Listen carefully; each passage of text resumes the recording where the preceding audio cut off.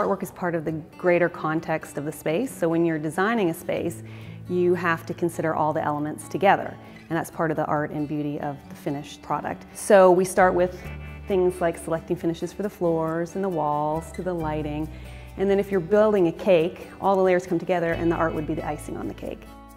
What I hope the residents will get, just as we do at home, our artwork brings us comfort and it brings us happiness. I want a piece that will either bring a smile to their face or bring back memories and to bring some happiness to them.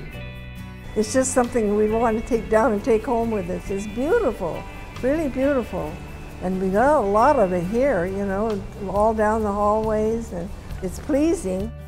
We know that color can increase appetite, it can stimulate the mind, it can calm people. So the artwork has a benefit beyond just being pretty color on the wall. We want them, as they're entertaining their families, to feel proud of the environment that they're in, just as we would want people to feel joy or happiness when they enter into our homes.